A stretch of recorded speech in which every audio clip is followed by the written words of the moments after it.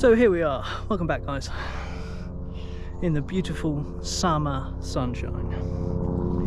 Of course I'm joking, it's the 2nd of January, but it feels like a bright spring day. It's about 10 degrees, sun is beating down, and it's just lovely. I cannot believe that December had like 2 weeks of sort of sub-zero temperatures, and then it's just rocketed straight back up, and we're still sitting at, as I say, nearly 10 degrees. It's ridiculous. But anyway, hope everyone had a really good Christmas. Welcome to 2023. Hopefully it's going to be as jam-packed with stuff as I hope it will be. So I'm out in the pond, same pond I did a video on just before Christmas where it was pissing with rain. That was the swim just up from here.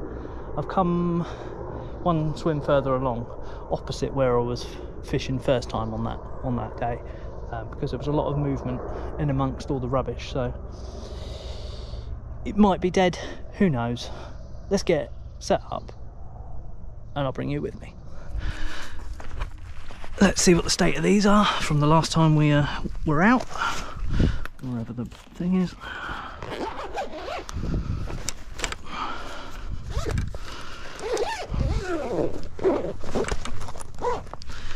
Right, the pin is already rigged up. It's all tangled, of course, but I love these Avon rods because they're just 2 sections. You don't have to muck about with them. There you are. That's done. Bit tangled at the top, but no messing. That's a bit tangled now. Still got a hook on it. Yeah, still got a hook on it. I'm going to cut probably 3 or 4 feet off of this, just to, actually, New Year, let's cut a rod length's worth of line off of it, and then it will be somewhat fresh, won't it? So that's that one done. Let's lie you down. Rod 1 complete. Right, second rod. This has got my longbow on it, 6-pound line. This is a quiver. This has got the quiver bit to it, so that's just a simple one of those sections. Lie that back down now. That's got the rod, the pole handle in it. Open the bail arm before you take that off there.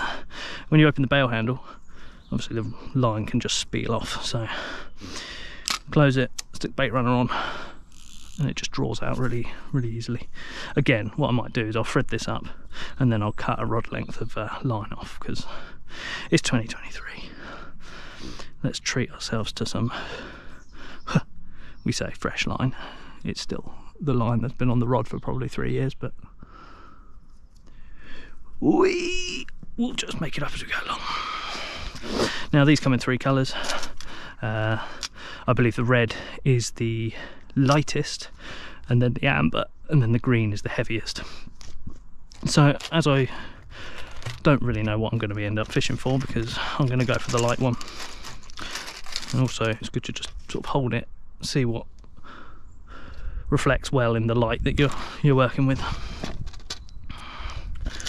Throw them on the floor, stick that one in there. Right. So this is actually a barbel rod, which is a bit overkill for, actually it's not, because there are some quite big carp in here, so maybe this will be sufficient. Go on, there we go. There's a slight twist or something in this. There you go, I'm pulling off a bit better now. And that's the sound we want to hear. Right, find the end of it now. This is all a bit curly. I'm going to draw some more line. Take a couple of rod lengths of line off, because it has memory. If you see, this is quite straight, so we're going to start again there. in the box, in the bag, in the box, wherever it goes, not into the water. Right,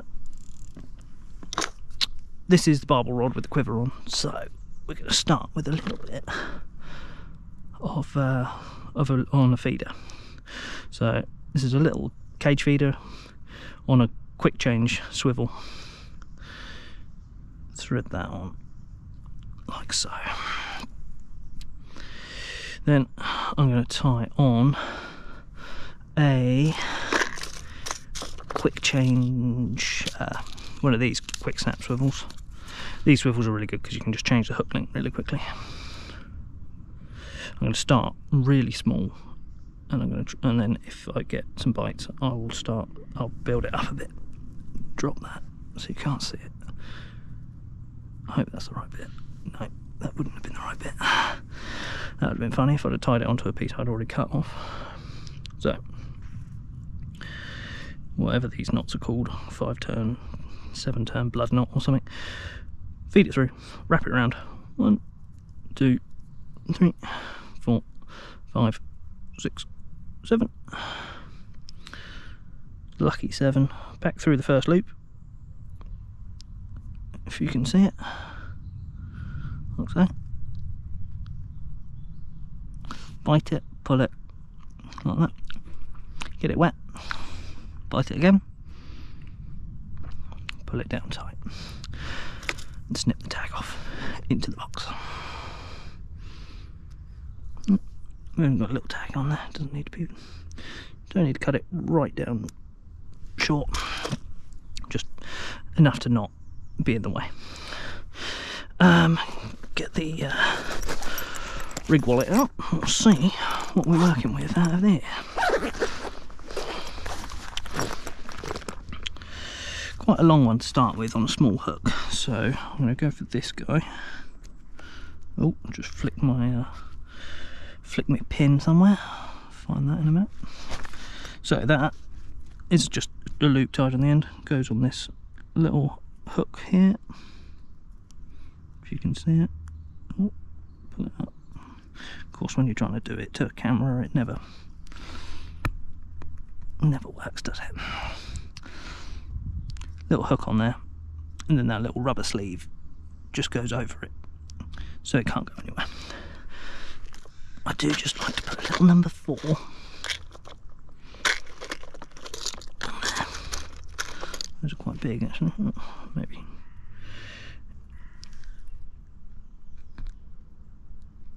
It will just stop it from getting hooked up on it. Right, that's that one. Turn the ratchet off. Put you in there. Turn it back on. So this line isn't quite as old as the other lines, so, but that end is all tangly and horrible. So I'm going to completely snip that off. Straight in the box. In fact, I'll put one of these. No, so I need a weighted one. A weighted waggler. There we go.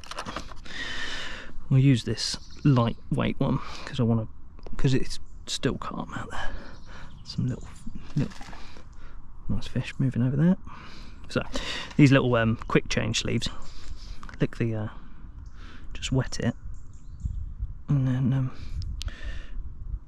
sort of feed it up onto top, and then they do a bit of that. I'll put another one of these quick changes on.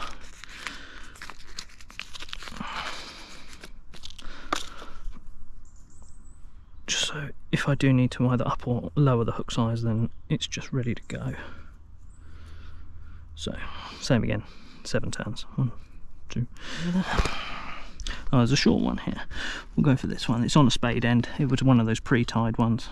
I've still got to have a look for that other pin that I've just thrown somewhere. I'm going to hook you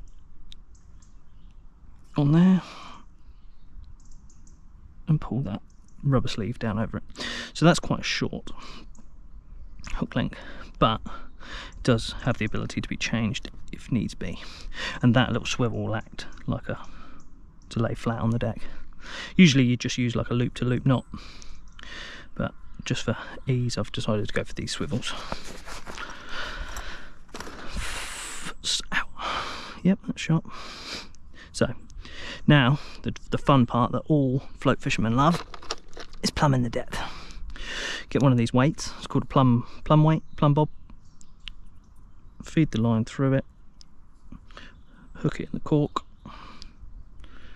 Some of them have like little clasps that just go over the hook, and it's all guesswork at this point. So I'm thinking it's going to be that deep. I think it's deeper than that, but you've got to start somewhere.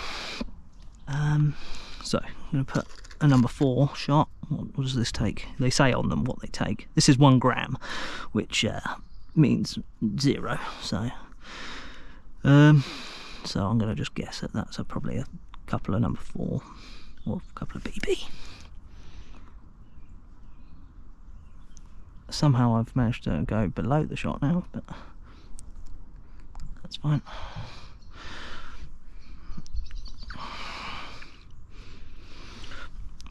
Put another one on, just above it. I did get some float stops, but have I used them? No. So that's 2 number 4. There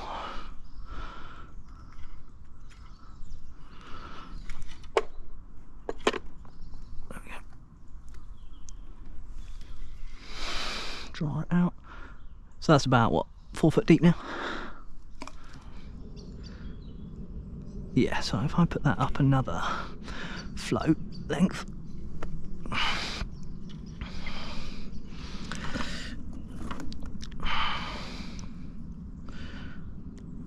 right, there we go. So it's gone up 1 more float length. Right, now I've got that somewhat set up, I'm going to mix up some ground bait.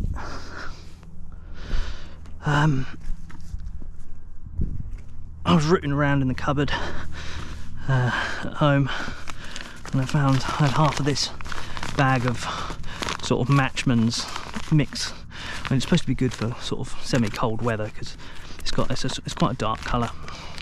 I think it's majoritively like probably fish meal, and I think there's some crushed hemp in there, and you know, that sort of stuff. I'll always keep a little bit, because if you do accidentally over wet it, whatever that is, stone or something, powder in, you can always add some more.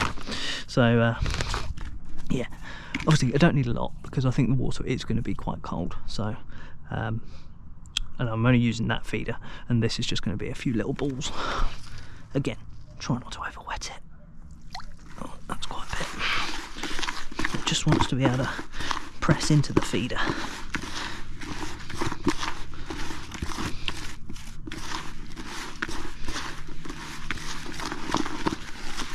And as I said, if I'd have if it was hot summer, I'd have done this first, and I've gobbed out a load of balls of it to try and obviously get some interest. But where it's cold, it just wants to be a bit of feed just to maybe spark their interest. But that's sort of, you know, that holds and it crumbles down quite nicely. So I'm just going to mix that up. They do say you want to riddle it. I ain't got a riddle. I'm not a matchman. I don't riddle things. It's just get it in the water. I mean, that balled up quite nicely, and it will break down. And hopefully, I don't think there's many roach in here, but there's some rudd. And even if the carp do come on, they might have a bit of interest in that. So that's a bit of that mixed up. I've still got a little bit in there just because there's not a whole lot. Bait, what we use in bait, let's have a look. I've got sweet corn, probably still frozen, semi-frozen. Won't use that yet because I'm starting on, I've got small hooks, so I'm going to start on Me Maggies, that's the ones. Put a few of those in there. You know what it's like. Right. Mr. McGee. Check your drag. That can come down here. Right. Gonna load the feeder up.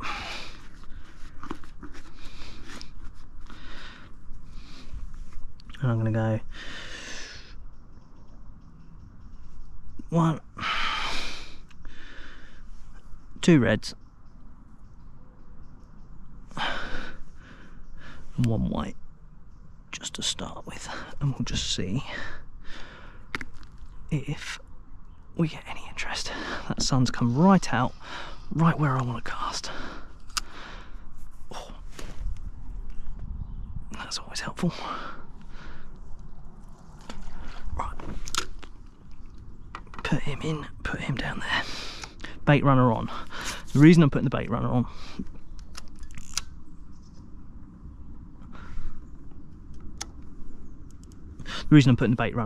is just because I'm doing filming, I'm doing all sorts.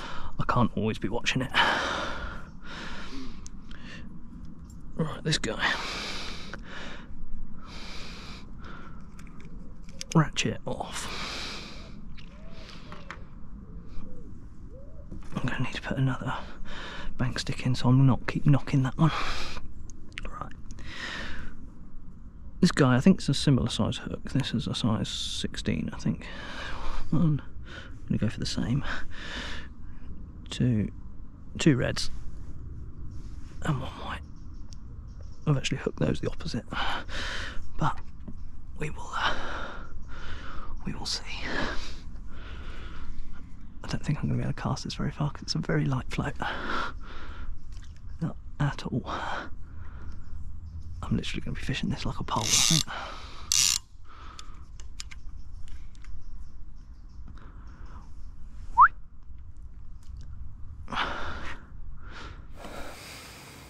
Glorious colour now. Hopefully the camera's picking that up. It's not too washed out.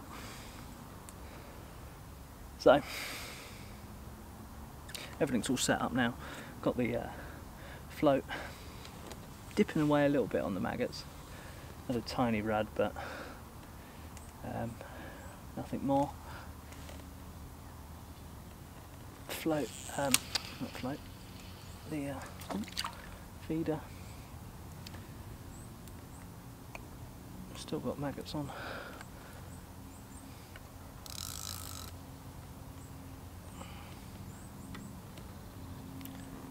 Still got maggots on. Need a bit more food in.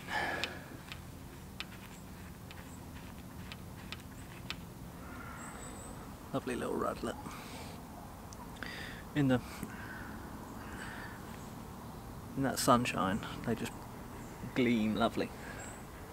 We've got a nice little pool of them going on over here now, so we'll keep at it because they seem to be getting better and better. So I'm just trying to change the float over on this rod, but can barely get a shot off, and then it suddenly the rod next door just keeps going. Just tighten up to it. So the reason I'm changing this one is I need to put a heavier float on it because I just can't. It's just too light for what I'm trying to do. So the idea of these quick change ones is you can pop it off and then find something that takes a bit more weight. So like this guy, old Bendy, do you remember him?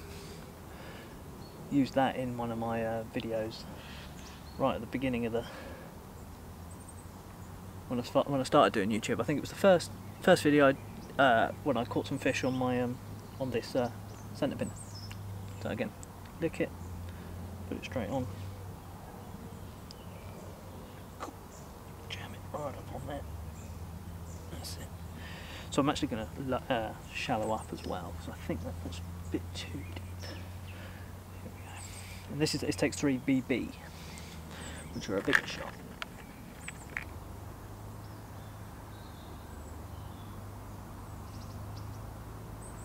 Chuck a bit more feet. Oh, just as I say, there's nothing on the float. Just as I say, there's nothing on the float. We get a tiny rod.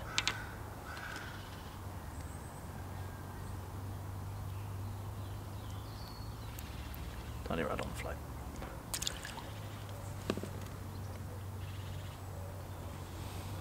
That on. So I'm going to put a bit more feed in and get that back out.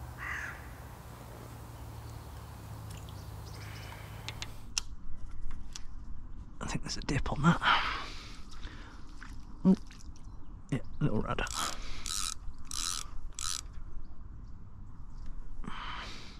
There are some perch in here, but again, I've never fucking caught one. And the sun comes out.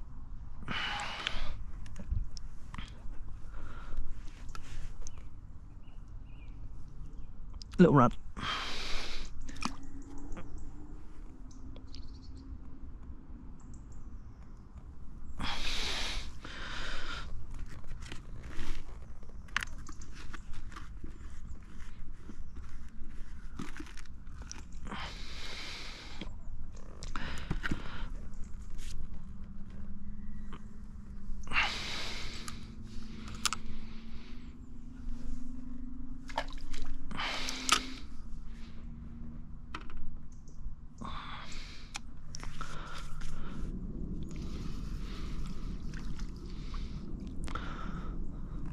Slightly better one.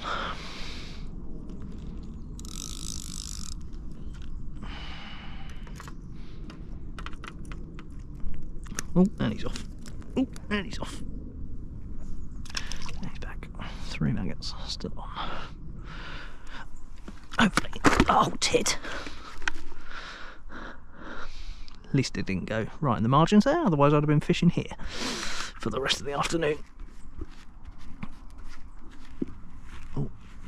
Bobbing, moving on the oh, hang on. Oh, that's better. Ooh, drop that down. There we go. That's another rod. And a tangle. Just what we need.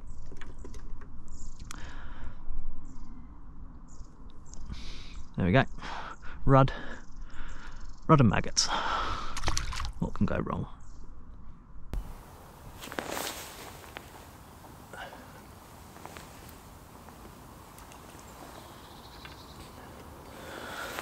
Losing light now a little bit, but certainly no let up on these rud.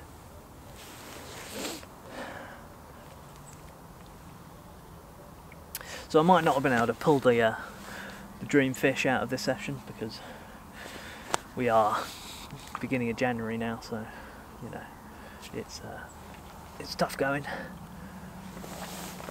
But I did, before Christmas, take a trip up to the river.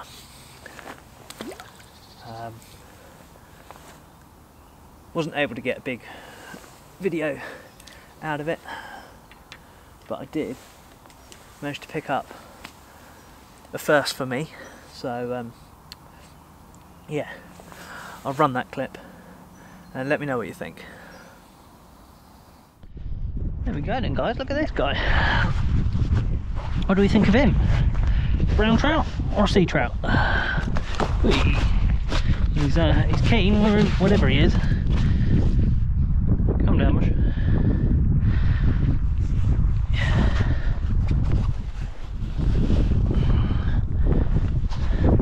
Unfortunately, not for the pot, but certainly a brilliant fish to have and save the day. So yeah. So what do we think of that? That's a real treat, that was. When I saw it coming out of the water, I thought to myself, is that a chub?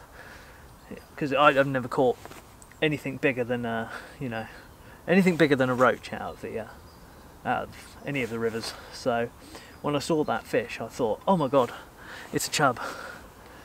But no, beautiful trout. So tell me, what do you think? Do you think it was a brown trout, or do you think it was a sea trout? Either way, I'm well happy. So yeah, that's a real tick in the box for me, that is. I'm going to keep plugging away at these bites. Hopefully, who knows? We might come across something in the dying hours, in the dying light. But if not, it's been what it's been. It's been a nice afternoon just to get out, give it all a go. So yeah, if there's no more from me, then that's. Thank you very much for watching, guys. Catch you on the next one. But fingers crossed, there might be something special at last knockets. So